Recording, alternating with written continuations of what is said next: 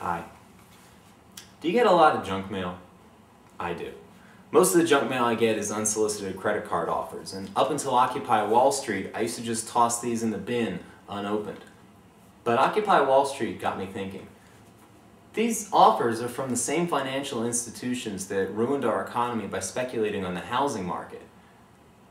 This isn't junk mail. This is an opportunity for a dialogue. Why? Well, see, inside every one of these credit card offers is one of these. It's a business reply mail envelope.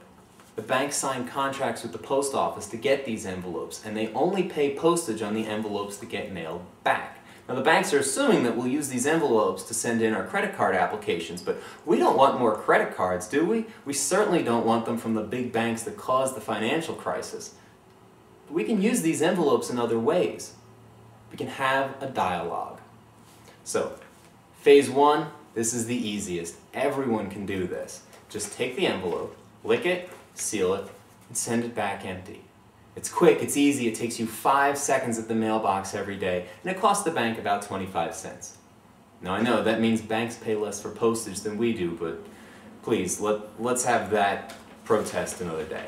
Now phase two, if you're willing to put a little more work into it, would be to send it back full. Just take all the materials that came in the envelope, put them in there. Take the envelope itself, put that in there. I mean, after all, the heavier the envelope is, the more it's going to cost them in postage. And then any other junk mail you got that day that you think might be interesting to them. Like I got this baby products catalog, and I'll put that in there. I mean, bankers have babies, and being immoral doesn't mean you're infertile. The other thing that I do is I send them a note. I printed out a bunch of notes on my printer, and I just clip them out and I put one in with each envelope. That way, they know that this wasn't just a miscommunication. It actually was communication. This one says, "Hello, big bank clerk. Please join a union." Now, phase three, if you're willing to put a little bit of money into it, and I do mean a little bit, would be a wood shim. This is a wood shim.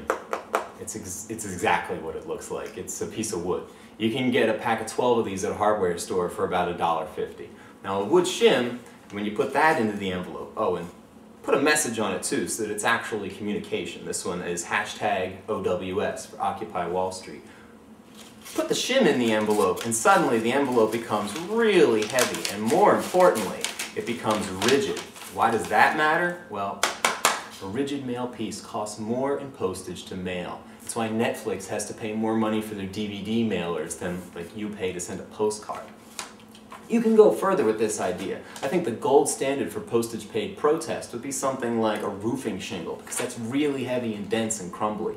But it's important that this should be about communication. So I think that putting some sort of message, clear, rational, debate, a slogan, something you saw on a good sign, I think that that matters too.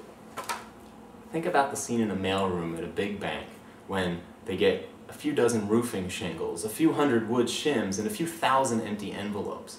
They're probably going to have a meeting about it. And that's the point of this. This isn't really about running up the postage bill in the big banks, although that's a nice side effect. The real effect of this is to force banks to react to us. If they start getting hundreds and thousands of weird responses to their credit card applications, well, they're going to have meetings. They're going to have to develop new procedures. And every hour banks spend reacting to us is an hour banks don't spend lobbying Congress on how to screw us. It's an hour banks don't spend foreclosing on our houses. So I think that that's progress. Now, this postage paid protest sort of thing, this is no substitute for getting out into the street and making your voices heard. The Occupy Wall Street movement started in the street, and for the time being, that's where the life of this protest is. But after you've been out there lending your voice to the crowd, or if you happen to live in a city that's away from the big cities that are having major Occupy movements, go to your mailbox, spend 5 seconds sorting through your junk mail, and send some stuff back to these guys. If you can't occupy Wall Street, you can at least keep Wall Street occupied. Thanks for watching.